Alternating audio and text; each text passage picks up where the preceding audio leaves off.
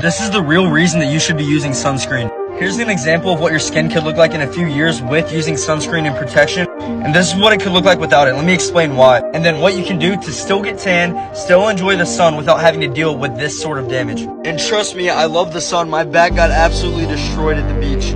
So what causes wrinkles and lines on your face is lack of elasticity in your skin. So picture you have a rubber band. The farther you stretch it out, the less elastic it becomes. Meaning it's going to be harder and harder to get back to its regular form. Now your skin works the same way, but instead of stretching it, the sun is basically sucking out the elasticity. So before you go in the sun, you need to use at least a 50 SPF sunscreen. The reason I suggest this is because it's gonna last longer than like 30 or anything less than 50. And you might even wanna go higher than this. What you wanna do is apply it in the areas where wrinkles may form. So any lines on your face, smile lines right here, lines under your eyes, you wanna apply it mostly there, and your forehead. But if you wanna still get tan, and some people actually even like getting burned, you can